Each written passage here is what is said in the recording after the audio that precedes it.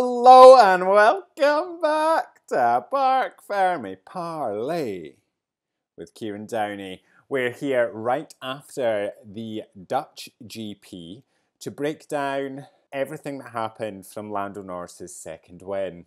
That's right, ladies and gentlemen, I got it wrong. My prediction of a Max Verstappen masterclass this weekend did not come to fruition, and I am glad by it. I will say that. I am glad by it because Lando got his second win. Lando got his second win. So let's jump right in. Zandvoort, surprised that there was no yellow flags, no safety cars, and all 20 drivers finished the race. I genuinely thought we'd come out of that race with not the entire grid having finished, and at least, at minimum, a yellow flag. But apparently not. Apparently all the teams and all the drivers were on their best behaviours, except for the first driver that we're going to talk about, who was definitely up to his old tricks. So let's get right into it, shall we? With Kevin Magnussen, who qualified 15th, started from the pit lane and finished P18. Now, Kevin started from the pit lane because the team broke Parc Fermé to give him, I think it was a new energy store and new control electronics, which one, broke Parc Fermé, two, was also above his allowance for both of those parts. So he was shipped off to the pit lane to start. I thought actually, no, not for Magnussen, because Magnussen was never really kicking about, was he? He was always between the two Haas drivers, he was the Haas that was further to the back. He had a huge bit of a lockup coming into turn one and just went clean off into the gravel. So that put him at a massive disadvantage. He's already got a disadvantage starting from the pits, and here you are carrying too much speed into turn one and just off he went. So not great for Magnussen. He, as I said, was up to his old tricks. There was a phenomenal bit of racing where there was like 5 cars coming out of the final corner down the pit straight, and they were all just kind of battling. And Alex Albon had come over the radio, and I know obviously the radio messages are not timed to exactly what we're seeing on track. And the radio message had come through being like, well, that's just dangerous. And I was like, what are you talking about, Alex? What are you talking about? Because all I'm seeing here is just some good racing. 5-car racing. Like, this is the stuff we dream of in F1. But turns out what he was actually talking about was Kevin Magnussen, who lost 4 positions in that fight when what he was actually trying to do was slow down the pack for Nico Hülkenberg. Yep, he was up to his old tricks again. Very reminiscent of Jeddah, very reminiscent of Miami. Pretty much reminiscent of quite a few races this year where Magnussen has played a team game to benefit Nico Hülkenberg. Didn't benefit Hülkenberg, obviously he finished P11th, but basically what happened was Albon was having a little bit of a go at Magnussen, and coming out of turn 13, a very high-speed corner, Magnussen just put his foot on the brakes, slowed the car right down, which one, I agree with you, Alex Albon, is very dangerous, and 2, as I said, cost him dearly because he lost not 1, but 4 positions. So, oh well, what a shame Magnussen. But apart from being a little bit of a twat, we didn't actually see Magnussen at all for the rest of the race. I'm not going to lie, I don't think I'm going to miss K-Mag when he leaves at the end of the year. But I am kind of glad that his tricks didn't pay off this time and screwed himself over. So, well done, K-Mag. And moving on to his teammate, Nico Hülkenberg. Hülkenberg, who qualified P14, started P12, finished P11. Now, obviously, as I said, Magnussen's efforts were kind of for nothing. Not only did he lose positions himself, Hülkenberg didn't actually finish within the points. He was just close. Just close. But what can you do? Hülkenberg was actually one of the many drivers who got lapped by the front runners. So, not a great... Oh, it's so close. I can't even say it's not great because he obviously has benefited before the race even began with Alex Albon's disqualification and Lewis Hamilton's grid penalty. That's the word I'm looking for. Thank you. We did get some fantastic racing between Hamilton and Nico Hülkenberg. Nico just was not for letting Hamilton pass, and it took Hamilton, and it really hindered Hamilton. It took Hamilton a long time to get past Hülkenberg, and it was just nice to see. Not nice to see Lewis Hamilton having to fight a Haas, but nice to see Hülkenberg doing some pretty good defending. I have to say, actually, at one point, both Haas drivers were running pretty solid. I think a P10 and P11.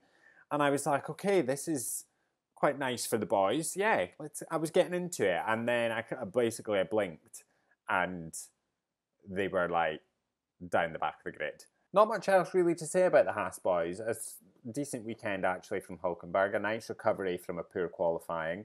And Kevin Magnussen actually went backwards. Like, K-Mag actually went backwards. How has he started? And for K-Mag, I mean, he started from the pit lane and finished P18. Dismal race, actually, from K-Mag. Absolutely dismal. Let's move on to another two drivers that had very dismal races. Zhou Guanyu and Valtteri Bottas. So, Zhou Guanyu qualified P19, started the race P17, finished P20. Valtteri Bottas qualified P18, started P16, finished P19. I really tried. I really, really tried my hardest to pay some attention to the Cybers, but it's just so hard. It's so difficult. They're never showing on the broadcast. So I was just every so often making sure I was keeping an eye on the timing tower to see whereabout they were. And I don't know why I bothered. Zhou Guanyu, I don't think, was any higher than P17 for the entire race. I can't even say it was dismal to watch because I didn't actually see him at all. Valtteri Bottas on one hand, I actually have 2 bullet points written in my notes for Valtteri Bottas because I was watching the drama unfold from the front, obviously the Leclerc, the Norris, the Hamilton of it all, and then was like looking at the timing tower, and let me find it on lap 5 when he got up to P14, and I was like, all right, P14. Then I went and paid attention to something else, and then I checked back again, and he was on lap 15, P13, and I was like, my God, imagine if Valtteri Bottas finishes around P10. That would be wild. And then I was obviously focusing on other stuff, and when I looked back at the timing tower, they were P19 and P20. What's the point of them even racing anymore? Like, in all seriousness, what is the actual point of Valtteri and Zhou going out and trying for anything anymore? I really just don't understand. What has Sauber done with that car? As I said, when we did our mid-season driver ratings, when we were talking about Zhou Guanyu, he finished in 11th in Bahrain, and now it's P20 nearly every single day. Like, what's the point anymore? What's the point? I'm so bored. I'm so over it. I'm going to move on to Daniel Ricciardo, who qualified 15th, started 13th, finished 12th. Ricciardo is one of the drivers that has fallen to a fate where you never really see them, to be honest. It's very like the Zhou Guanyus of the world, the Yuki Tsunodas, those back markers that you just don't see because we're so focused on an incredible midfield fight, to be fair, that I think Ricciardo might have been part of, but just was kind of nondescript this weekend. Fantastic that he's finished P12, and, you know, I don't know what happened with Yuki Tsunoda, but it is good to see that Daniel is finishing ahead of his teammate. That's the kind of results that they're going to want, but the results, to be fair, should be that he's finishing in the points. I don't really know what's happened to VCarb recently. They've kind of fallen off, haven't they? There was a few points where you could see Daniel in a nice little couple of fights, but promising that he's finishing close to P10, but just not good enough. Yuki Tsunoda, who qualified 13th, started 11th, finished 17th. Was there like a bad pit stop or something that just didn't work for Yuki. Like, why is he finishing so far back? Like, I don't know what happened to Yuki at all. I was watching the broadcast and then I just happened to look to the side and he was like way down the bottom. Like way down the bottom, and was fighting Logan Sargent. And he couldn't get past Logan. He actually couldn't get past the Williams of Logan Sargent. That car was pretty much paper mache'd back together and he couldn't get past it. Like, what was going on for Yuki? Just absolutely terrible. Terrible, terrible weekend for Yuki Tsunoda. And kind of worrying, actually. All right, moving on to Logan Sargent, who didn't qualify, started the race 18th and finished 16th. Considering Logan Sargent crashed, pretty much totaled his car, destroyed it, completely destroyed it, to the point that it caught fire. I'm going to say an alright weekend for an alright race for Logan Sargent. He didn't qualify. He managed to gain some places. He didn't crash again. Was only 2 places behind his teammate. Like, not a bad performance, to be fair, for Logan Sargent. I mean, at this point, really, Logan Sargent just needs to not put pressure on himself. I imagine there is still pressure on him to do the best he can. If I was Logan Sargent right now, I would be focused on figuring out what I'm going to do next year. He's not going to be, I think it's curtains on his F1 career. One, I don't think he's got enough time left to try and convince a team to give him a drive.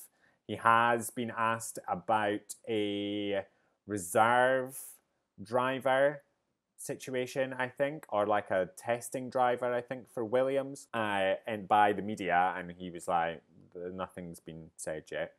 There is rumours of a potential move to IndyCar, which I think he should do, but if I was Logan Sargent, I'd be straight up just chilling, to be honest with you. Like, as I said, I know there's pressure, and I know as F1 drivers, they want to constantly be doing the best, but I'd be taking the pressure off myself completely.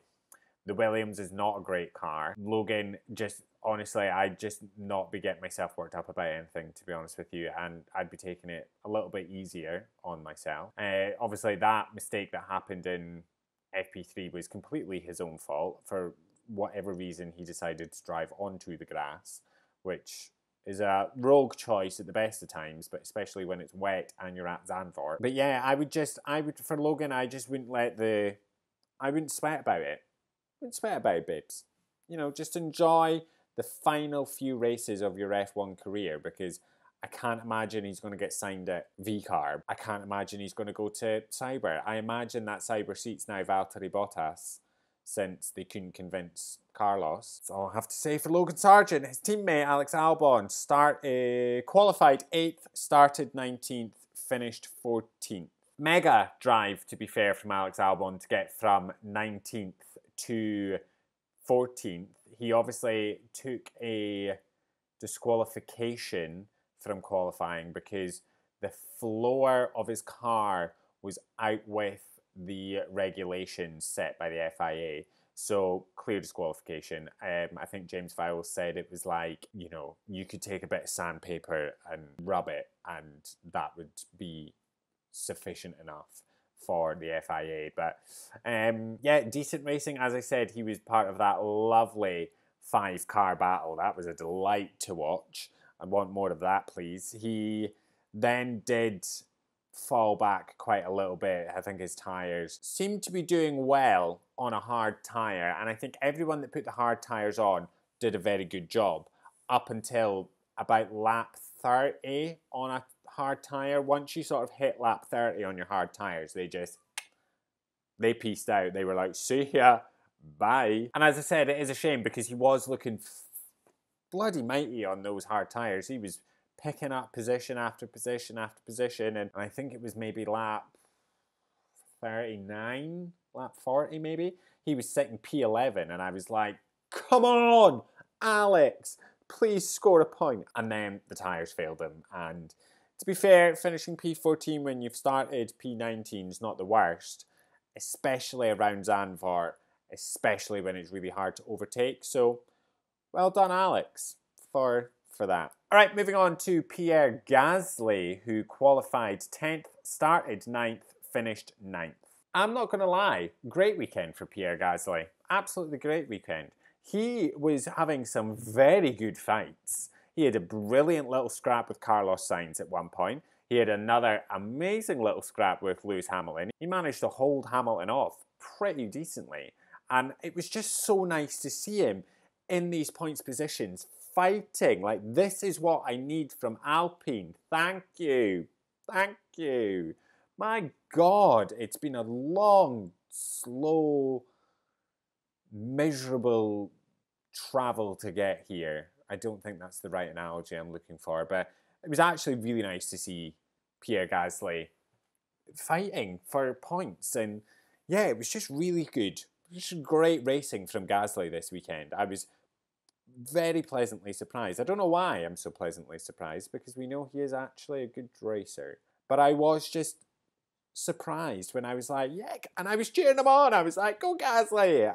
And then I was realising he was fighting Hamilton, and I was like, ooh, Hamilton. One thing that wasn't so great for Gasly, he did actually at one point get noted for an unsafe release, where he'd pitted, they'd done the work, and somebody at the front, this front side of the car, I don't know whether, he must have been finished working because the car was lowered to the ground, but his hands were still close to that car, and Gasly just took off, and the guy had to like pull his hands away quickly.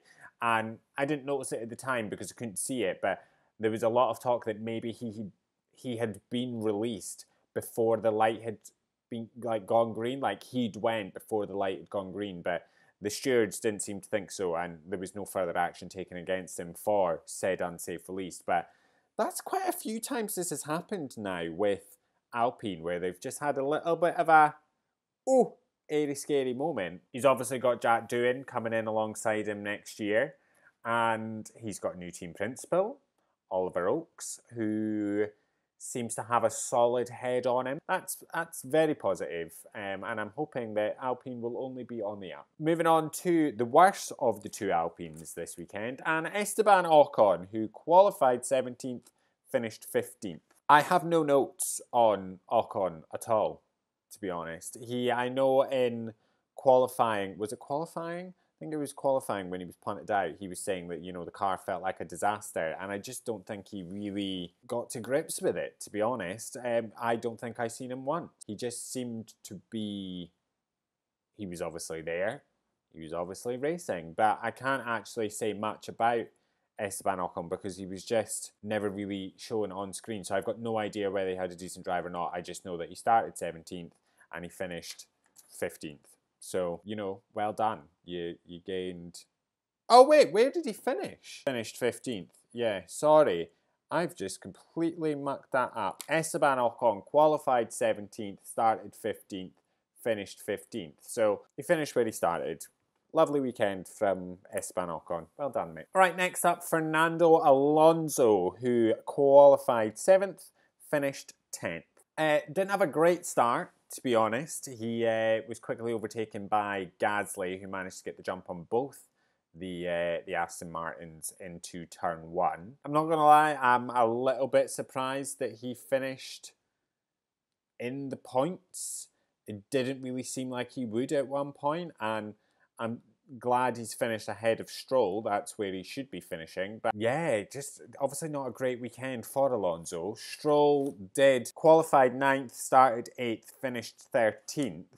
Stroll obviously did take a 5-second penalty for speeding in the pit lanes. Again, it's just that he went into the pits with way too much speed, did not slow his car down at all. So that is a clear-cut penalty. Not a furiously impressive drive by either of them, to be honest with you. Alonso was in a couple of decent scraps, but nothing, I would say for both of the drivers, nothing to write home about. I'm just glad that Alonso's got a point.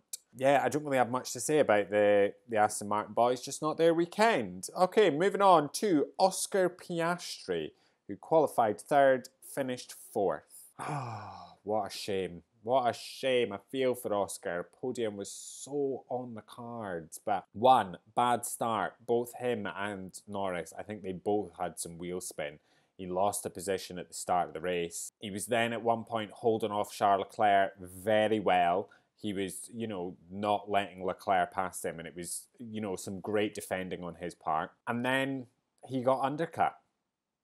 He got undercut by Charles Leclerc, and he just couldn't get back past him. The McLaren obviously pitted Lando first. They left Oscar out a little bit, and when he finally did pit, he had, I think, like a 6-lap advantage on, I think, Russell, and a couple of extra laps on top of that for Charles Leclerc.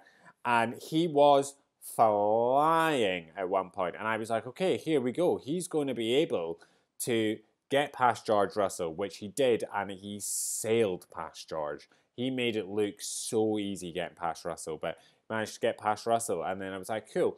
Not that I want him to, because I would love Charles Leclerc to finish on a podium, which he did. But he's going to then just get past Leclerc, you know, a few more turns around the sun. He's going to get a lovely bit of DRS coming out the final corner, and he's just going to sail down that pit straight, make the move going into turn 1, and then he's going to be able to hunt down Verstappen. And I genuinely thought we were in for a McLaren 1-2 this weekend. But Oscar just couldn't get past Leclerc. And then at one point I thought, okay, is he maybe just preserving tyres? Is that what we're doing? Like, are we... We've done a little bit of a battle with Leclerc. We can't get it. Am I then going to... Is Oscar then preserving his tyres until Leclerc's fall off a cliff, and then he'll get the switch done, and then... Or if Leclerc has to pit again, which quite a few of the drivers did pit again to stick on a soft or another medium, because the hards, as I said, just didn't work after about 30 laps. And then he could go and attack Verstappen, but no, just wasn't there. And when he came out the pits, as I said, he was flying. He was lapping 1 second faster than Russell, Leclerc and Verstappen, and could only get past Russell. He did obviously get hampered a little bit when him and Leclerc started fighting through the back marker traffic, and it only meant that Verstappen was able to just extend a little bit. It did mean that they dropped back from Verstappen whilst they were trying to wade their way through the traffic. But yeah, just not a fantastic race for Oscar. I don't know what was going on that he just couldn't get past Leclerc. I really don't. And, you know, with Lando winning, Lando has now closed his gap a little bit to Verstappen by a couple of points. It really needs Oscar to be right there with Lando as a 1-2, so that Lando can fully just start chipping away at that advantage that Max has, which is now... Oh, let me see. I think F1 actually just put up a graphic. Should we actually get into Lando Norris, actually? Lando Norris qualified first, finished first. My God, did I think he wasn't going to win this race? Did I think he'd actually thrown away another race win? I did, yes. Terrible start, again. He hit the clutch and just wheel spin. And they just allowed Verstappen just to sail on past him before turn 1 even approached, and it's not that long a run. However, Lando seems to have, you know, taken, I think, everything from the past few races and gone on summer break and just been like, I need to figure out what I need to work on here. And he's worked on it, because he just kept his cool, kept his calm, kept racing. Never let Max get too far out of sight. And at one point, it was like a 2-second gap. And I was like, oh, here we go. Max Verstappen is just going to sail away into the sunset. But no. Lando Norris managed to keep on him. Max could not shake Lando. And that was beautiful. And Lando just kept it to him. Kept the fight at him. And within a few laps, managed to take the lead back. Norris had phenomenal pace on those starting mediums. And they asked him, they were like, right, who do you think we're racing? And Lando was like, well, whoever, I'm guessing the guy in front. And they're like, okay. And he's like, I feel good in the tyres. I feel like I've got good pace. And they're like, right, perfect, go for it. Like, just go. And by lap 18, he'd got the job done. He took back the lead of the race from Max. And then I got a bit worried, because he wasn't breaking away like I needed him to. He then couldn't shake Max. And I was like, well, there's a little switcheroo here, isn't there? And then he managed to just break the DRS to Max. Managed to just shake that off, and then just started extending. And I was like, Hallelujah, here we go. He was complaining about his brakes at one point, and then it turned out that he'd actually just gotten a bit of a rogue wind. I think it was at turn 10 that was affecting quite a few of the drivers, so thankfully that didn't turn into anything. Red Bull then decided they were going to pit Max. Lando then pitted to cover Max, and they stuck on that hard tyre for him, and just off he went. Sailed to an absolute incredible margin. Took that win with 22.8 seconds to Max. That is Max and Red Bull-esque 2023 style, you know, I'm going to win this race and I'm going to win this race. And it doesn't even matter. You might as well all go home because I'm winning this with 20 seconds. That was old school 2023 Max and Red Bull. But from what I can see, the last time Max won with an over 20 second, and it was about 22.4 second gap, was Bahrain. Norris winning with a 20 second, 22 point, nearly 23 second lead. That is insane. That is literally statement made. And he was just making it seem so easy. He was just there, cruising along. And then I was like, okay, like, stop showing off, Lando. And then on the last lap, the final last lap, what did he go and do? Sets the fastest lap. On old hard tyres, sets the fastest lap. Yeah, I actually think he only had one stop and then manages to pump in the fastest lap at the end. Like, Lando Norris, like, what the actual hell? It just shows that McLaren is an actual rocket ship this year. Like, they have created an actual machine on track, and now it's just great to see it being utilized as it should be utilized. But can I just say, this is it. It's game on now. Lando lost the lead, regained the lead, won with a 22.8 second gap, and got fastest lap. McLaren genuinely have a chance here at both the Drivers' and Constructors' Championships, and all they need to do is just be consistent every week. If Lando and McLaren can keep this kind of performance up, they've got both championships in the bag. In the bag. What is going on? Why have I suddenly become straight? But, like, they've got it in the bag. Next up, Carlos Sainz, who qualified 11th, started 10th, finished 5th. Great racing from Sainz. Great racing from both Ferraris. And it's actually a little bit worrying, and I'll come on to that in a second. Sainz was making some great moves. He had a beautiful move on the outside of Alonso around turn 1. That was stunning. As I said, he had some lovely fighting with Gasly, which was really nice to see. And yeah, he just seemed to be quietly there, did Sainz. He was just kind of making moves stealthily and was never really showing that much. But he had a great race, like getting from what did I say? 5 places. 5 places. Well done, my man. Well done, Carlos. Like, solid weekend from him. Charles Leclerc as well. Qualified P6, finished P3. The fact that Charles Leclerc, and to that effect, Carlos Sainz, the fact that Carlos Sainz managed to gain 5 places in that Ferrari, the fact that Charles Leclerc managed to get a P3 podium and hold off Oscar Piastri in that Ferrari, which, to be honest with you, has been behaving more like a tractor recently, well, that is the news of the day to me. I actually voted Charles Leclerc driver of the day. I did. I thought he was phenomenal out there. He was brilliant. Like, the race that man was putting in, I don't know where they found the pace. I genuinely don't know where they found the pace. I'm not complaining, but I don't know where it came from because they were terrible in practice, terrible in qualifying. Like, they had an abysmal qualifying.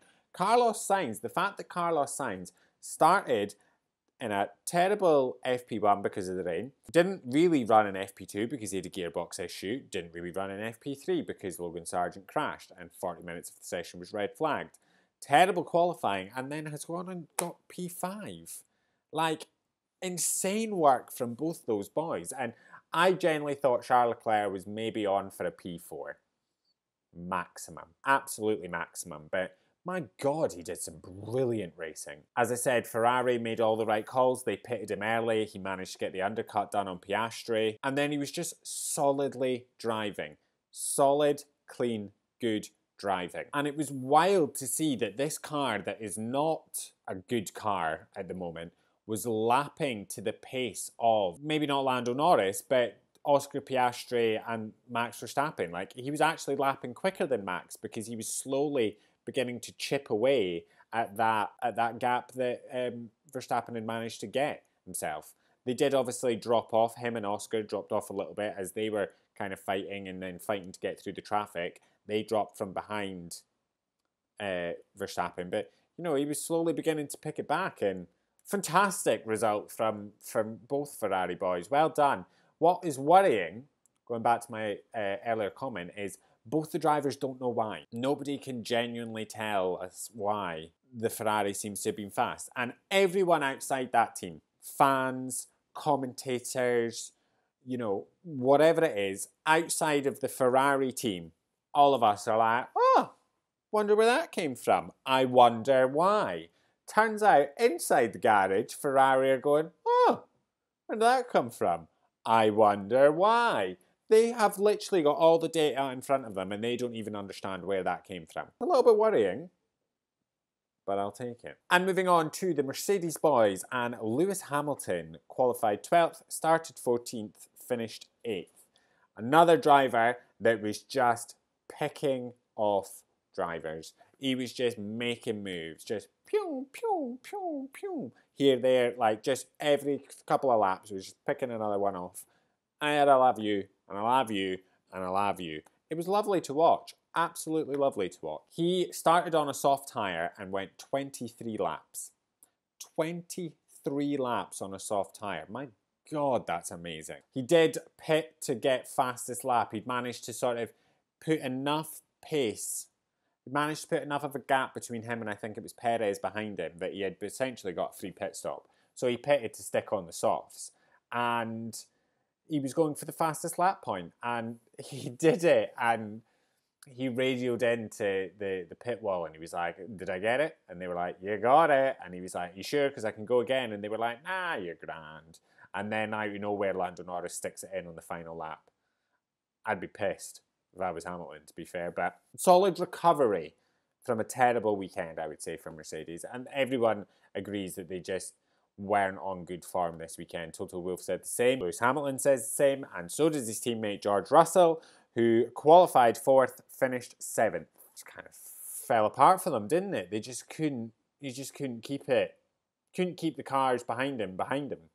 Couldn't keep Leclerc behind him. Couldn't keep Piastri behind him. Couldn't think of the driver I was after there. Yeah, just couldn't keep the drivers behind him. And I don't know what happened to Mercedes this weekend. As I said, I solidly put them in to be in contention for pole, to be in contention with a win, and they just weren't there. And they've said it. They were like, Lewis Hamilton actually said, he was like, I'd quite like it to rain again because we were quite good in the rain. Abysmal weekend. Hopefully they can bounce back because they were looking good, and we were all so happy. Everyone, we were all so happy being like, oh, thank God. Mercedes has finally found its form again, and here we go. And then just, hopefully it's a blip. Hopefully it is a blip of a weekend because I was enjoying a Mercedes renaissance. All right, Sergio Perez qualified 5th, finished 6th. Not really the weekend for Perez either. Couldn't really make any moves. Was losing positions. It's a wonder that he actually managed to finish P6, to be completely honest, and was actually really nowhere. Have I got any notes for Perez? Perez putting up a good fight.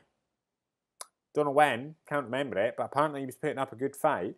Was that maybe with Sainz? It was with Sainz. Him and Sainz were having a good argument.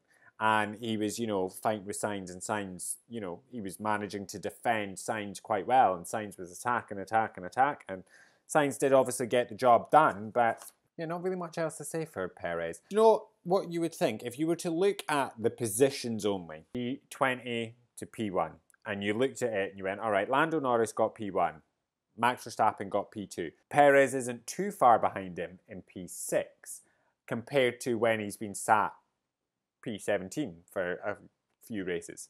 If you were to look at that, you'd go, Perez is back. Here we go. No, you'd be mistaken. Perez finished 16 seconds behind Verstappen. That's nuts. Like, the gap between Leclerc and Carlos, what was that gap? The gap between Leclerc and Sainz was 6.6 seconds.